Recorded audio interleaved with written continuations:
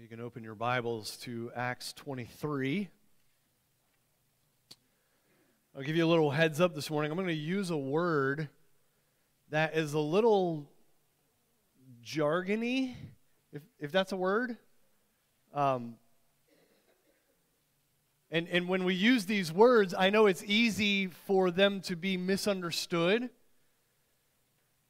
So I want to take a moment and just make sure we're all on the same page with what this word means before we get into it. It's a word I think you're going to recognize, particularly if you've been in church for any amount of time. You've probably heard it often enough.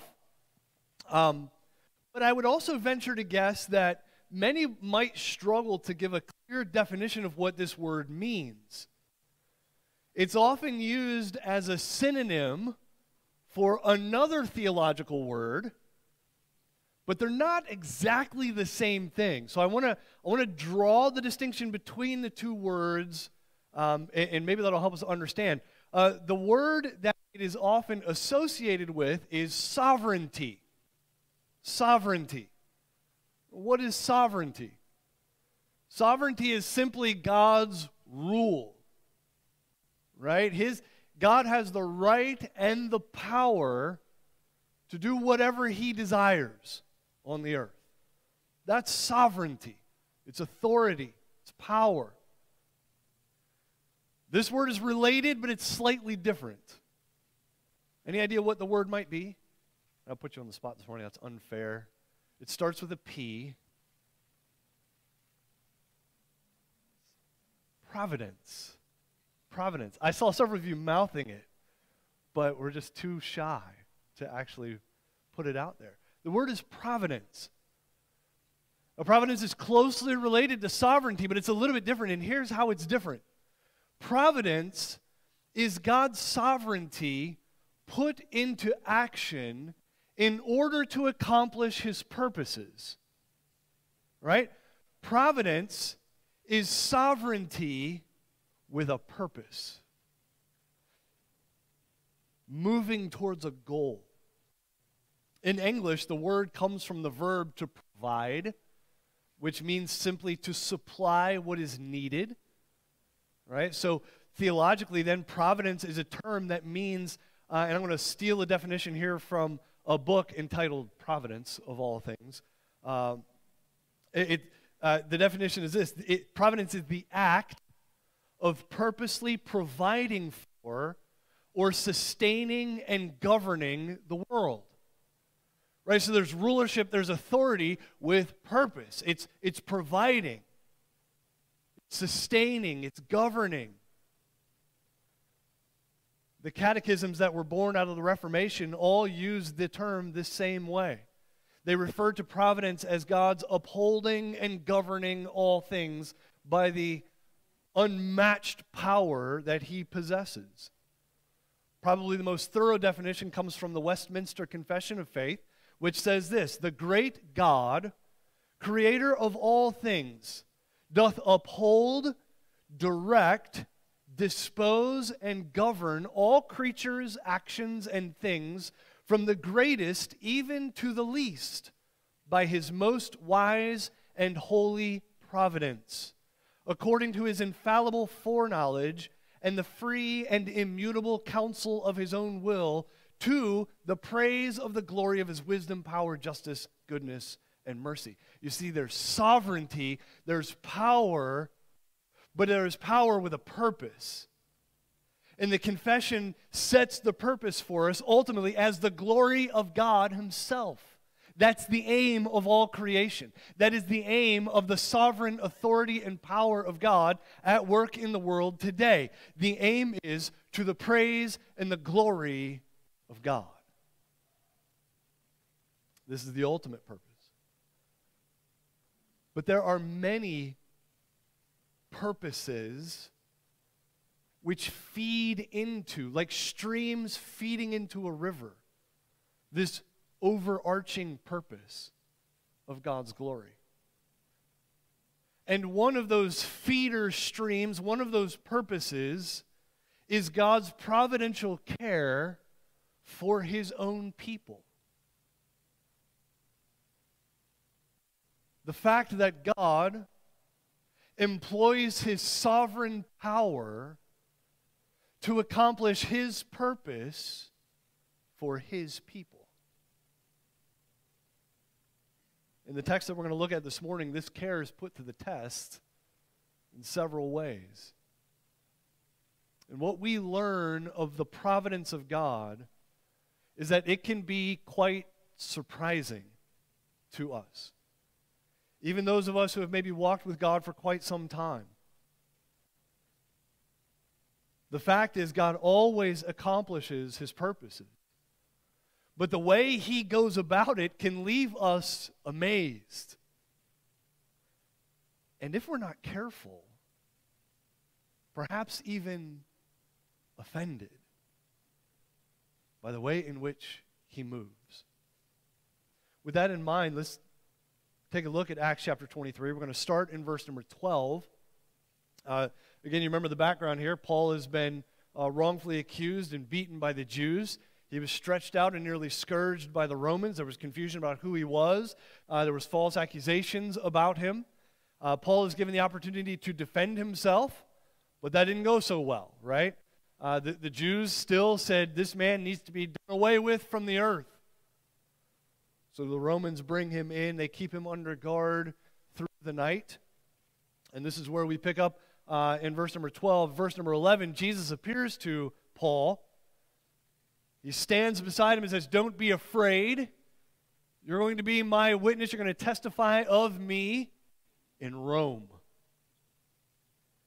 And so now verse number 12. When it was day, the Jews made a plot and bound themselves by an oath neither to eat nor drink till they had killed Paul. There were more than 40 who made this conspiracy. They went to the chief priests and elders and said, we have strictly bound ourselves by an oath to taste no food till we have killed Paul. Now therefore you, along with the council, give notice to the tribune to bring him down to you, as though you were going to determine his case more exactly. And we are ready to kill him before he comes near. Now the son of Paul's sister heard of their ambush, so he went and entered the barracks of Paul, and told Paul. And Paul called one of the centurions and said, take this young man to the tribune, for he has something to tell him. So he took him and brought him to the tribune and said, Paul, the prisoner, called me and asked me to bring this young man to you, as he has something to say to you. The tribune took him by the hand and going aside asked him privately, what is it that you have to tell me? And he said, the Jews have agreed to ask you to bring Paul down to the council tomorrow, as though they were going to inquire somewhat more closely about him. But do not be persuaded by them, for more than 40 of their men are lying in ambush for him, who have bound themselves by an oath neither to eat nor drink till they have killed him. And now they are ready, waiting for your consent. So the tribune dismissed the young man, charging him, tell no one that you have informed me of these things. Then he called two of the centurions and said, get ready 200 soldiers with 70 horsemen and 200 spearmen to go as far as Caesarea at the 3rd hour of the night. Also provide mounts for Paul to ride and bring him safely to Felix the governor. And he wrote a letter to this effect. Claudius Lysias, to His Excellency the Governor Felix, greetings. This man was seized by the Jews and was about to be killed by them when I came upon them with the soldiers and rescued him, having learned that he was a Roman citizen. And desiring to know the charge for which they were accusing him, I brought him down to their council. And notice he conveniently leaves out the part about stretching him and nearly scourging him. I found that he was being accused about questions of their law, but charged with nothing deserving death or imprisonment. And when it was disclosed to me that there would be a plot against this man, I sent him to you at once, ordering his accusers also to state before you what they have against him. So the soldiers, according to their instructions, took Paul and brought him by night to Antipatris. And on the next day, they returned to the barracks, letting the horsemen go on with him. When they had come to Caesarea, they delivered the letter to the governor. They presented Paul also before him. And on reading the letter, he asked what province he was from. And when he learned that he was from Cilicia, he said, I will give you a hearing when your accusers arrive. And he commanded him to be guarded in Herod's praetorium. What do we make of this story? Paul falsely accused, still in prison. What will God do? What does God's providential care for Paul look like in a time of so much distress? As I said previously, we're going to find there are some surprising notes to this providential plan. 40 men take an oath to kill Paul. This is the kind of oath, by the way, that was meant to be carried out quickly. As you can imagine, if you're going to take an oath not to eat or drink until you've done something, you don't want to delay that too long. I haven't had breakfast yet. That's too long. Their expectation, this is going to be done quickly, but this oath kind of has an expiration to it. Like if the thing becomes impossible to do, then you're kind of let off the hook. Not quite like our New Year's resolutions, right? Like, I'm going to eat healthy this year. I'm going to eat healthy. Yeah. Wait a minute, is that peanut butter pie? It's probably a little more serious than that, okay? It's maybe a little bit more in the vein of what we would find in an Old Testament oath. Something like, may the Lord do so to me and more also if I eat any bread before Paul is dead. That's probably the serious note of this oath, which is ironic in itself because they're taking a vow, presumably before the Lord, that puts them in direct opposition to the Lord's plan. God had already told Paul, Paul, you're going to be my witness in Rome. Now these men are standing and taking an oath before God saying Paul is not going to get to Rome. We're going to ensure the plan of God ends here. Not that they were aware of that, but this is in effect the position they've put themselves in. They've decided to take matters into their own hands, and in so doing they're violating the very law they claim to be upholding. They have completely abandoned Gamaliel's wisdom that we found in Acts chapter 5. When the apostles are standing before the Sanhedrin, and Gamaliel says, so in this present case, I tell you, keep away from these men and let them alone. For if this plan or this undertaking is of man, it will fail. But if it is of God, you will not be able to overthrow them. You might even be found opposing God. And in that instance, they took his advice. Now all bets are off. They're willing to risk putting themselves in the position of opposing God in order to destroy this man. So they approached the Sadducees. Right? We know this because Sadducees, the high priests, were typically almost always Sadducees. They come to the high priest, not the Pharisees. Why not? Why would they not have gone to the Pharisees? Because the Pharisees, in the last council, ended up siding with Paul, right? Remember, Paul's like, I'm a Pharisee, the son of a Pharisee. I'm here today because I believe the Old Testament in everything that it says, including resurrection hope for Israel. So these men, shrewdly on their part, go to the Sanhedrin, they go to the members of the Sanhedrin that they know will be in favor of their plan, and that includes the high priests. Which draws the high priest himself out, doesn't it? The high priest is willing to lie in order to facilitate a plot of murder. Some more irony, isn't there, in that? The religious leaders are willing to side with a plan that has involved lying and murder, which are clear violations of God's standards, all while accusing Paul of not keeping the law on charges that could not be proven. Reminds us of the words of Jesus as he pronounced woes to the Pharisees. Matthew 23, he says, listen, you tithe your spices, yet have neglected the weightier matters of the law, justice, mercy, and faithfulness. You blind guides, straining out a gnat and swallowing a camel. Willing to participate in murder, willing to commit injustice, willing to forsake mercy, willing to abandon faithfulness to the clearly revealed plan and will and commands of God, to strain out the gnat that was Paul. The involvement of the high priest proves Paul's point about him being a whitewashed wall, doesn't it? Where you look good on the outside, but on the inside you are full of hypocrisy and deadness. There's a bit of a warning here for us, I think. I know the term judgmental gets thrown around a lot these days. Anytime you call wrong wrong, there's a threat that someone's going to call you judgmental. Well, you can't judge me. Why are you so judgy? And yes, I am making up words today, all right?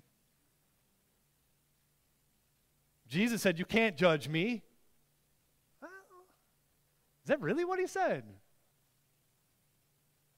If we put that in the context of the rest of Scripture, it's quite clear that Jesus is not saying we cannot call wrong wrong. As a matter of fact, coming to someone that we love, that we care for, and warning them of the wrong that they may be involved in, speaking the truth to them in love, is itself the activity of love. Where we have to be careful is not to hold people to a standard that we're unwilling to hold ourselves to. Willing to overlook glaring sinful practices in ourselves and nitpicking in other people. No, I just can't stand that person. Why? Just look. Did you hear what they said? Did you see what they do? We're just nitpicking. Reasons to judge them. Reasons to be offended by them. And all the while not willing to hold ourselves to the same standard. That's the oath that they took. There's a great risk here, though.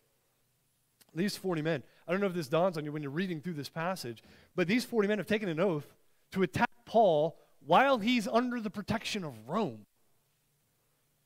This is potential suicide on their part. I don't know what they expected. Like, at best, you sneak in, you kill the man, and maybe you get out with your lives. Maybe you sink back into the crowd. Maybe you disappear and no one finds you. But there's a risk of a run-in with the guards. There's a risk of a run-in with the tribune who happened to be over the security of Jerusalem. You don't think he's going to come looking for you? Paul's a Roman citizen under his protection. There is great risk to these men. And yet they are willing to take the oath. They are willing to follow through with it. Folks, there's a reality that says that evil can be relentless in its pursuit of destructive behavior, destroying believers. There's a moment in the Two Towers, excuse me while I nerd out for just a second, okay? There's a moment in, you remember the Lord of the Rings, the Two Towers? There's a moment in that book, in those movies, as the orcs are overrunning Helm's Deep. This is where the men have taken their stand. They've broken through the walls. They're being overrun. And Theoden the king says, what can men do against such reckless hate? It's kind of this moment of, man, this is not going to end well. They hate us so much, they're willing to die in order to defeat us. They're never going to stop. It's never going to end. Think of Paul. Throughout his missionary journeys, he has been dogged by Jewish religious leaders who are fueled by their jealous hatred of him. Stop after stop after stop, causing problems, creating riots, seeking to kill Paul. It would have been understandable for Paul to say, what can I possibly do against such reckless, relentless hatred? They're willing to risk their own lives to get to me. How tiring would that kind of existence be? Would it not make you begin to doubt the providential care of God over your life if you feel like you're constantly looking over your shoulder, constantly wondering where the attack is going to come from? It's no wonder Jesus had to stand by Paul in verse 11 and say, don't be afraid. Paul needed the Lord's presence and he needed the Lord's message. You know what it's like to live under constant pressure, constant threat. Some of you, even to your own physical safety. I know some of you, there are women here who have lived in an abusive situation, in an abusive home with an abusive husband. You never know when he's going to snap. You're always on eggshells. You're like walking through a minefield with every step and every decision, no matter how seemingly insignificant, could put you at risk. Some of you grew up with an abusive father. You experience very much the same kind of pressure. It's oppressive. It's exhausting. For those of you who come out of those relationships, by the way, and perhaps you're still stuck in one, you need to know that Jesus stands by his people, giving them a reason to be courageous in the face of unrelenting evil. And can I encourage you to talk to somebody who will be on your side and seek your protection and your well-being? The evil can be relentless, but the threat is often hidden.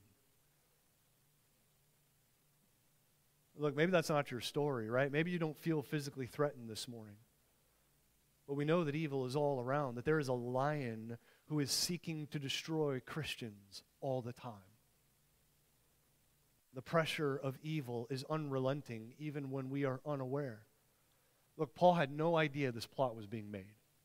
No idea what they were planning. It was taking place in secret. And folks, it's one thing to know that the threat is there. It's one thing to see the threat. It's another thing to be caught off guard by it. What can you do against an unrelenting evil that is often moving in the shadows? The threat alone can wear you down. Put you on high alert for an extended period of time. You ever been on high alert for an extended period of time? I remember the first time I experienced this, shortly after Lacey and I were married. We were on our way to be in a friend's wedding in Columbus, Ohio. So we left Greenville and we took I-75 north, which brought us real close to Cumberland Gap area, like Virginia, Tennessee, Kentucky, that little tri-state region. And we're going through the mountains, and all of a sudden, like there's trucks, there's tractors and trailers. It's a busy interstate, and all of a sudden there's a torrential downpour. Like visibility drops to almost zero, and there's trucks everywhere, and I'm driving with every fiber of my being on high alert. Let me tell you something, that's exhausting. Under the constant threat, Paul, how could he continue to minister? Where would he find encouragement? Folks, he found encouragement and he found boldness in the providential care of his Lord. This works for two reasons. It works to encourage and embolden for two reasons. Number one, Jesus stood by Paul, which means and was a reminder that Jesus cared deeply for Paul.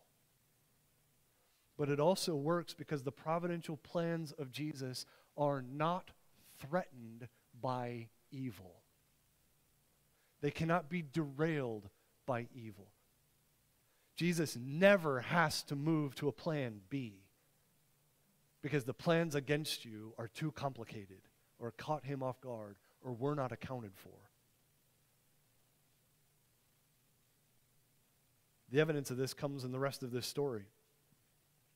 I want you to see here this surprising range in God's providential care for his people. You know what I mean by that? Like surprising range. Like there's just a ton of variety here. God has a ton of options at his disposal. It's as if he has a playbook. You know what a playbook is, right? Football fans out there, you know what a playbook is? You see the coach on the sideline, he's got that sheet of paper.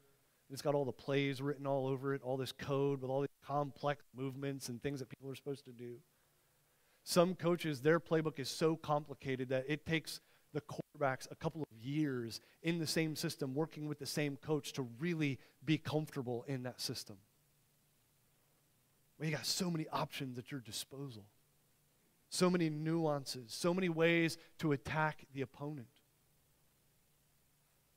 But it's as if God has a playbook that is 10,000 times larger than any you could ever imagine, that is vastly more complex than we can even comprehend. It is representative of his immeasurable, perfect wisdom. Which, by the way, Paul writes in 1 Corinthians chapter 1, and he says, listen, the foolishness of God is wiser than you. At your best, you are no match for the wisdom of God. Look at what I mean.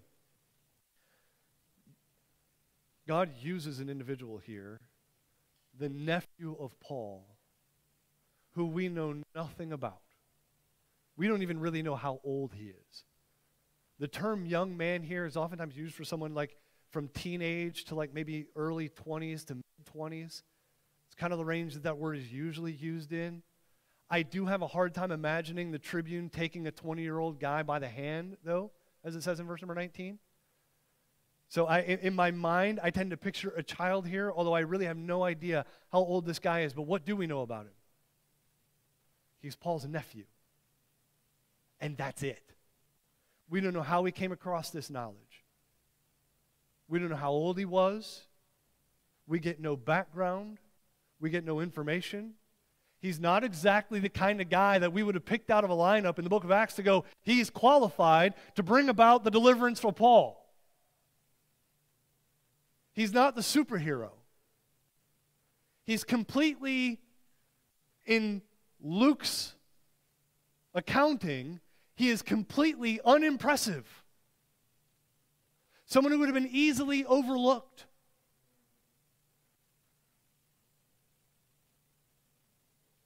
But it's an amazing reminder that the providential care of God for his people is not always limited to angelic deliverers like in Peter's case, or miraculous interventions like Paul in the jail in Corinth when chains just fall off and doors just fling open.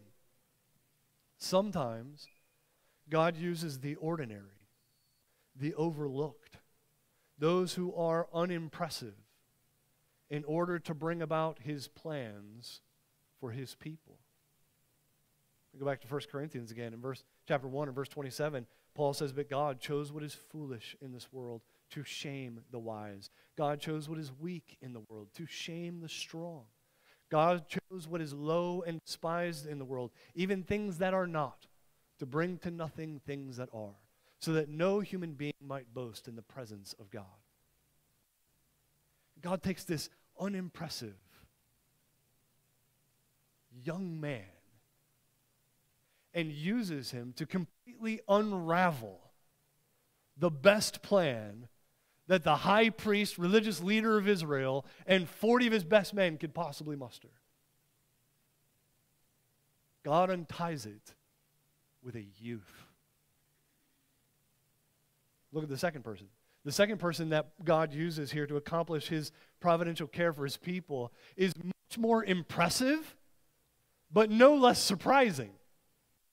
Because it's the Roman tribune who now takes drastic measures to ensure this plot against Paul was going to fail. Look at verse number 22. The tribune dismissed the young man, charging him, tell no one that you've informed me of these things. By the way, it's a bit of a miracle in and of itself that this man was even willing to have this conversation with a young Jewish boy on the basis of someone who was his current prisoner.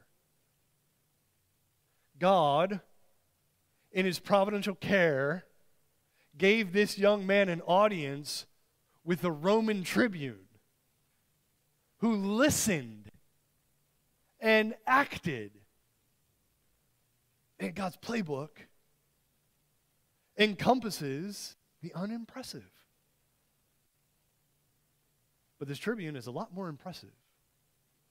The tribune dismissed the young man, said, tell no one you've informed me of these things. In verse 23, he called 2 of his centurions and said, get ready 200 soldiers with 70 horsemen and 200 spearmen. Did you get that? 470 soldiers appointed to protect Paul. That's really, really impressive. But also, I think, really, really unexpected. Who would have imagined that the very people who were ready to scourge Paul without a trial would now be willing to dedicate such force?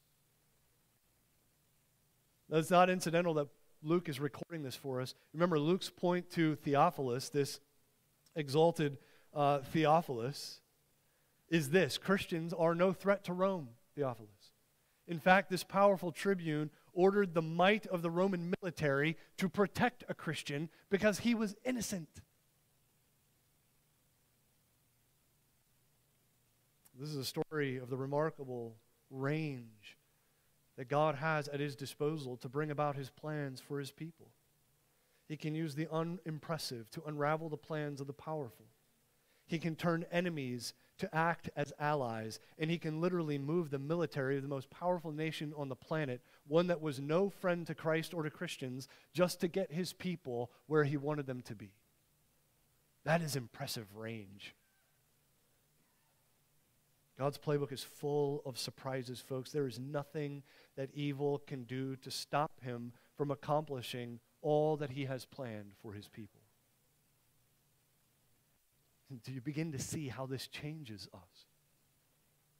Life is no longer something to be feared. The future no longer cause for anxiety. Why? Because Jesus stands by his people. And he uses his sovereign authority and power to accomplish his purpose.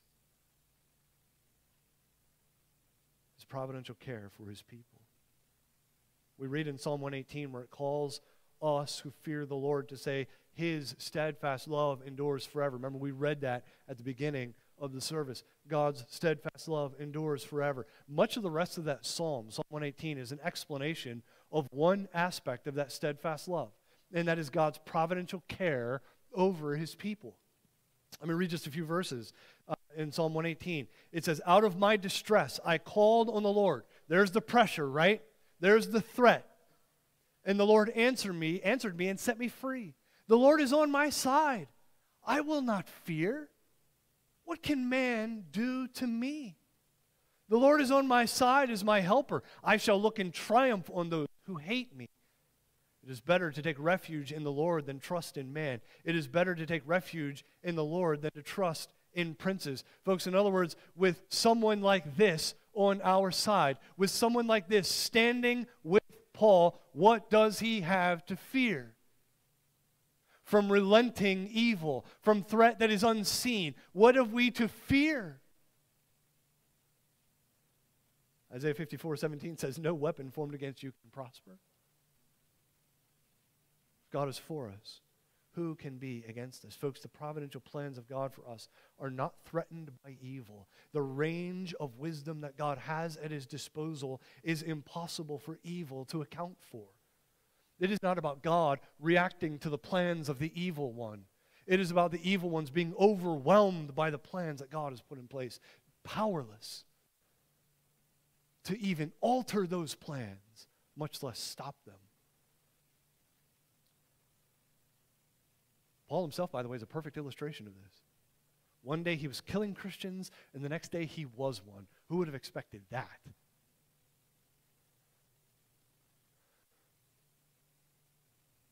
But folks, providence doesn't always turn out the way that we hope. No weapon formed against you shall stand, but that is not a promise that we're never going to be harmed. Because providence might not always look right to us. Might not always feel right to us. I mean, you can read down through the rest of the story as we've already done, and the tribune writes a letter to Felix, and the tribune himself says, I found nothing wrong. I don't see any reason for this man to be killed. He's done nothing deserving of death or imprisonment. By the way, reminds us a little bit of another Roman official who uttered similar words in Luke chapter 23. When Pilate says to the crowd concerning Jesus, I find no fault in him. Here is Paul suffering in a similar manner to our Lord. And yet we know how things turned out for the Lord. He was crucified, though he was guiltless. Paul is not freed. There is no miraculous, he's still in prison. Yes, he's skirted death. Yes, he's delivered safely to Caesarea. Yes, he will get to say his piece again. But here is an innocent man, unjustly beaten, unjustly accused, remaining in prison, in spite of the fact that someone as powerful as a tribune says, there's no reason for me to keep you here. And yet he remains in prison. I'm not sure that's the kind of deliverance we were expecting for Paul. I'm not sure that's the kind of deliverance he was expecting. I'm not sure that he wasn't expecting that God was going to fling open the door to the prison again so he could walk out and get on a ship and sail to Rome. And guess what? This imprisonment is not going to end anytime soon. At the end of our chapter, chapter 23, he's going to talk to Felix. Felix is going to say, all right, well, I'm going to keep you in prison until your accusers can come and say their piece. And in chapter 24, those accusers arrive. They give their charges. Paul makes his defense. Felix talks with Paul. Felix sees no reason to keep Paul. And yet by the end of chapter 24, it tells us that Felix keeps Paul in prison because he's hoping to get a bribe from Paul. He's hoping to line his own pockets with Paul. And at the end of chapter 24, it says, when 2 years had elapsed, Felix was succeeded by Porcius Festus. And desiring to do the Jews a favor, Felix left Paul in prison. There's some hints of Joseph here, isn't there? 2 years forgotten in prison, though completely innocent. Folks, that is not the kind that is not the way we would expect the providential care of God to unfold for his people. This is a surprising element for us. God's providence might not always feel right. It might not always look right to us on the surface. It might not look right to us to the naked eye. But that's not because he has made a mistake. And it is not because he has forgotten. The reason it looks that way to us is because we can't always see his playbook. We don't always understand what he's doing. We can't always see the outcome. We can't always comprehend the good that might come. It's one reason. The other reason is we don't always trust that he is near. We begin to doubt that he cares. So we grow weary, and we become fearful and frustrated, and we isolate ourselves when what we need more than anything is to be near the very people of God who can remind us of God's providential care for us. Now, sometimes we do see the outcome. I mean, the reality is Paul is under Roman care, and he's going to be delivered to Rome under the protection of Rome, which is, again, another irony in this whole story. And because he is delivered to Rome under the protection of Rome and under accusation that he has to stand before powerful people, it gives him immediate access to really influential people in the Roman society. So that he writes and says, hey, those of Caesar's own household greet you in the Lord. What? Paul is given immediate access to Caesar's household. That's an outcome we would not have seen coming. Had Paul got on a ship as a free man and sailed to Rome, he would have sought out the Jews. We know that. He would have stood in the marketplaces and preached, but I highly doubt he would have had access to Caesar's household. Sometimes we see the plan of God as it unfolds. We can look back and go, now I get it. But sometimes, and in particularly when we are in the middle of such just incomprehensible providence, we're trying to figure things out. You don't always understand, and you don't always see, and you don't always get those answers. And what do we do in those cases? What do we need to remind ourselves of? You need to remind yourself that he cares and that he is capable, that his providential plans are not threatened by evil. And there is no greater place than to do this. There is no greater place to look in all the Scripture to remind ourselves or be reminded of this than the gospel itself. And so to close, I want to go back to Psalm 118. Again, this psalm of thanksgiving to God, a psalm that reminds us of God's steadfast love that he shows to us by exercising his providential care over us in all our circumstances, even when we are overwhelmed and outnumbered, right? This is what this psalm is about. And yet listen to what it says in verse 14 of Psalm 118. The Lord is my strength and my song. He has become my salvation. Glad songs of salvation are in the tents of the righteous. The right hand of the Lord does valiantly. The right hand of the Lord exalts. The right hand of the Lord does valiantly. Salvation, folks, is what we want. It is what we need. And according to this psalm, it is the right hand of the Lord that does valiantly. It was God's own hand that brought about our salvation. His providence working in time in our world to accomplish our salvation. His providential care for his people being displayed in our rescue. Now, how does he do this? Again, check out the range of God's providence as he accomplishes our salvation. Verse number 19, it says, "Open to me the gates of righteousness, that I may enter through them and give thanks to the Lord. This is the gate of the Lord. The righteous shall enter through it." Now, park here for just a second because this exposes a problem for us.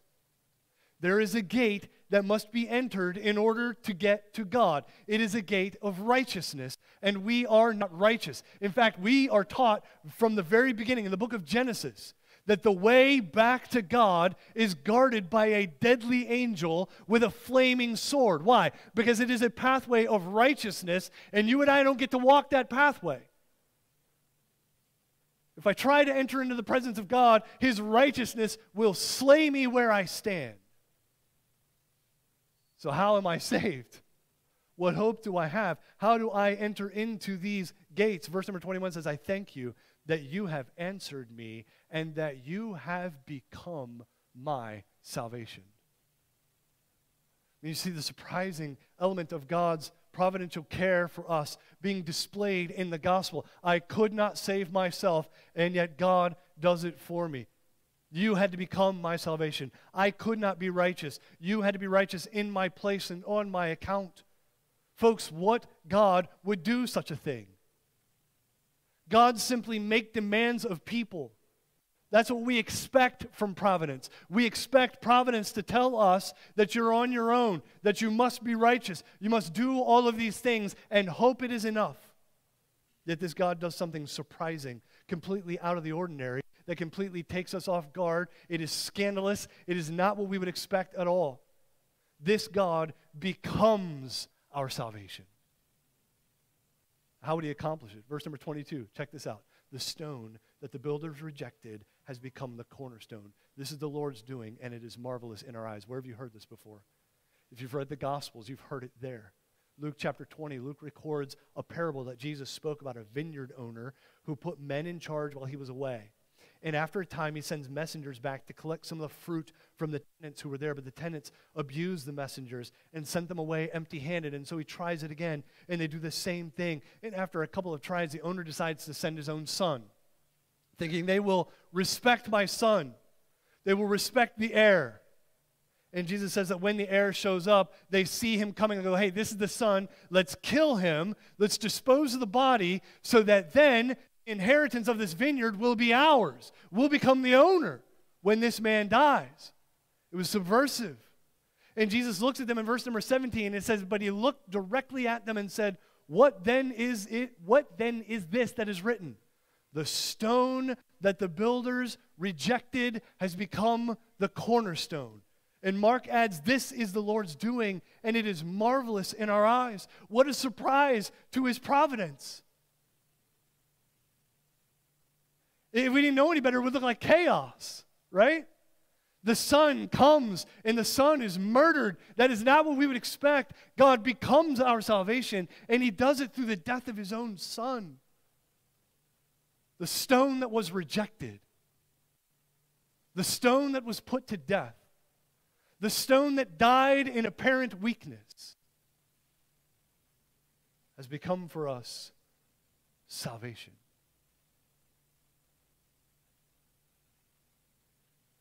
Providence of God, folks, is not threatened by evil plans. When these men that Jesus spoke to in Luke chapter 20, when they became the parable by putting Jesus to death, it would appear that evil had won. But the worst they could do was exactly what God had intended to happen. We saw this twice in Acts already. Acts chapter 2. This Jesus was delivered up according to the definite plan and foreknowledge of God, and you crucified him. Acts chapter 4, truly in this city there were gathered together against your holy servant Jesus, whom you anointed, both Herod and Pontius Pilate, along with the Gentiles and the peoples of Israel, to do what? To do whatever your hand and your plan had predestined to take place. Folks, the providential plan of God, displayed so clearly to us through our salvation, is not threatened by evil. And when we could do nothing to save ourselves, God used a rejected stone, one that appeared very ordinary. I remember Isaiah's accounting. There was nothing majestic about him. There was nothing in him that would make us step back and go, wow, what a guy. Look at him. He appeared very ordinary. But it was this stone that God used to save us. And it was this stone who was the fullness of God in human flesh. What surprising range of the providence of God. To wrap divinity in human flesh. And when the Savior was arrested and murdered and all seemed lost, it was not the kind of salvation that we would expect. Providence didn't look right to his followers that day. It must have been a mistake. But the problem is ours. We didn't understand the playbook. We missed the clues that he left us. He'd been telling us all along, it's not about the sacrifice of animals or tabernacles in the wilderness or priests in fancy robes or holy days. It's about the perfection of my Son, who has become the ultimate and perfect sacrifice, so that you may enter the gates of righteousness, made into a kingdom of priests, to dwell in my rest forever. This is the reminder that we need most when we have trouble discerning the providence of God in our lives. When we feel overwhelmed and outnumbered, when we feel like danger is lurking around every corner, when we are struggling to understand the hand of providence in our lives, when it does not appear to us to be very caring, when it does not appear to us that God is even near. We must preach again the gospel to our own troubled hearts and gather those with us who will help remind us that the gospel itself is evidence that God's providence is often surprising. Not the way we would have drawn it up, but his providential care for his people never fails. Let's bow to him this morning. Let's thank him for that providential care.